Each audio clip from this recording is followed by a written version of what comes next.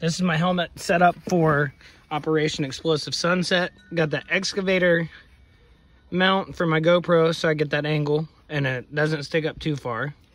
Then in the back here, we've got our X-Fog unit, keeping them lenses clear. As you guys can see, that little hose down in there. And then on this side, for the ones that find me on the field and ask if I have a YouTube channel, I have my patch over top of the Anvil Tactical Zap patch, which is the NFC, so they can just simply touch their phone to my helmet and now have my YouTube link. An awesome feature. You guys should go check that out.